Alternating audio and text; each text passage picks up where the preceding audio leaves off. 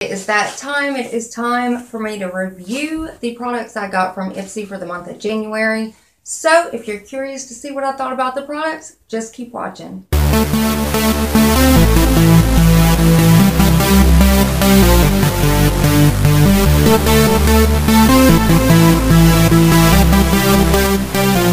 Hey everybody, how is everybody doing? I hope everybody is well. And I am Mandy. For those of you who are just now stopping by, thank you so much and welcome to the video.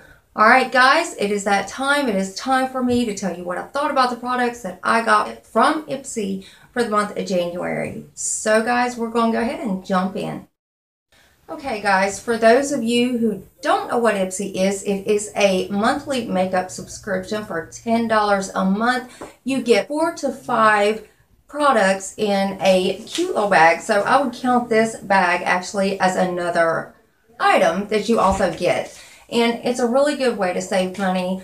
I have not been disappointed yet. I've been with it for a year. And if you are interested in the Ipsy Glam Bag, I will leave a referral link down in my description box. I absolutely make no money off of it. Now, if you do click on it and you do happen to get the subscription from that link, I just get Ipsy points. So I am not affiliated. First off, let's go ahead and do the bag. I absolutely love the bag. I loved it for the theme. The theme was game face, and I absolutely love the bag with it. It is made just like a running shoe. It's got the little shoestring for the zipper, so I would not carry this daily, but I could see myself toting it around in my purse. And for the first item that is in here, I will go ahead and get out of the way. It is the Briogeo Scalp Revival Charcoal and Coconut Oil Micro Exfoliating Shampoo.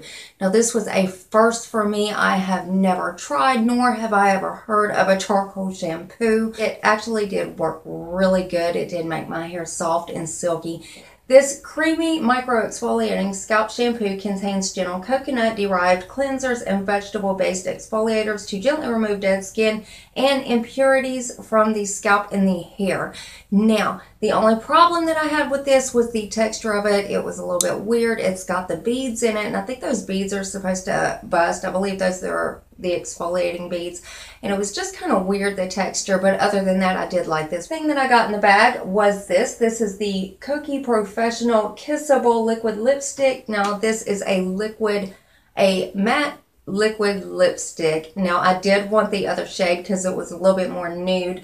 I got mine in shade Mad About Mauve, and I am wearing all these products today, well, except for the shampoo. You can't really wear that in a video. But I do like it. I think that when it first goes on, it shows up a little bit light, and then it gets a little bit dark, but I do like the texture of it, and I think it wears very well.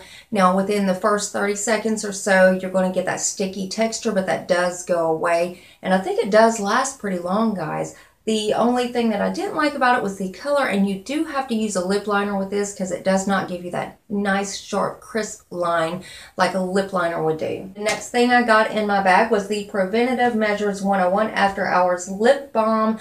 Now, I did like this. I have never got a lip balm or a chapstick that I didn't like, so I do absolutely love when they do send any kind of chapsticks.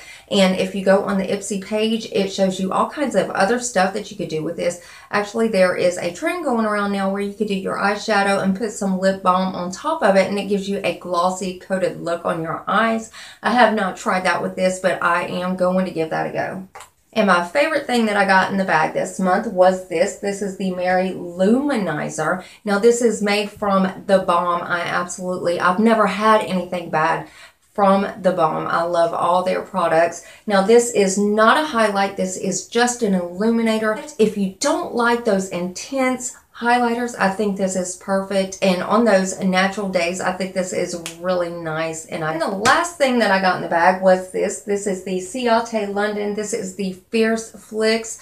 Now, this is a felt tip pen eyeliner. I absolutely love it. Of course, it is in shade black. Starts drying out. I feel that you got to shake it up a little bit just to get it, but it does give you a sharp wing, and I really love this. It's hard for me to find one that is like this that I really like, that's going to give you this sharp line. So all in all, I love just about everything in the bag. Now, everything didn't work 100% like I wanted it to, but I did like the bag this month.